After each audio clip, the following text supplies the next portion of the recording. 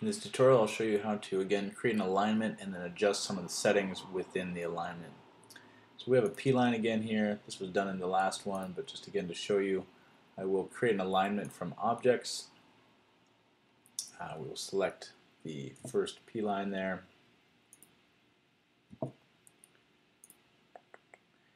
Once that's done, you'll select the direction. So with the arrow going from the pad to the boundary, this means that the 0 point will be here and the end point will be at the boundary edge. So we will keep that. If you have this reversed, you can just type in reverse there. It's going to bring up the alignment property. You have the name here. You can name this anything you want. Starting station, we will keep that at 0. This will be a center line. There's an offset that you can do for some of those. Site, for this site, you can pick site 1. This just specifies which site your alignment is accompanying. With the alignment style, there's different ways to list this. We'll start off with proposed and we'll show you some minor changes there.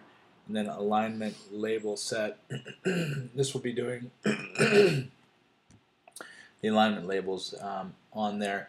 Again, you can see that there are several other options here. We will do major, minor, and geometry points. So one last thing is we'll set this radius to 30, just so that our radius is not too large.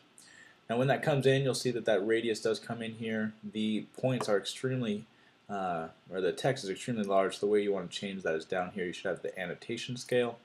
That annotation scale, if you set that down to around 10, should put that on a within a range that's reasonable here.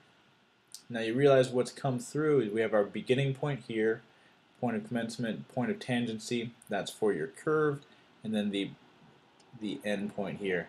Again, you will just want to have one or two straight sections and then one curve. This limits the amount of points that you have to print out. Now, next we want to look at adjusting the different pieces of this. So if I click here on this alignment, I'm going to right click on it, and I have several options for editing the alignment: style, geometry, and labels. If you look at labels, you will notice here that you can set the major stations and minor stations. So if you wanted to, you could bump this down to, let's just say that we set the major station at 10 and the minor station at 2.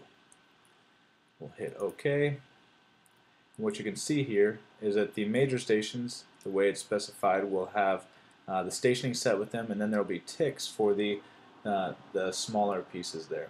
So that just gives you a way to show the stationing at specific points.